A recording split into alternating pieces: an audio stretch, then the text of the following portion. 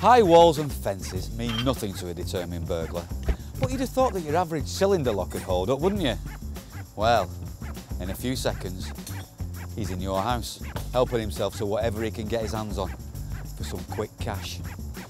Today's thieves use a technique known as lock snapping, where force is applied to one end of a cylinder until it snaps in the middle, rendering the lock useless. In a matter of seconds, a criminal is able to enter your home with ease. The UAP Zero Lift cylinder has a sacrificial cut on each side, so when force is applied to either end, the cylinder will break away to the sacrificial cut line only, leaving the remaining cylinder operational and the locking mechanism intact. Just take a look at the difference to your home security though.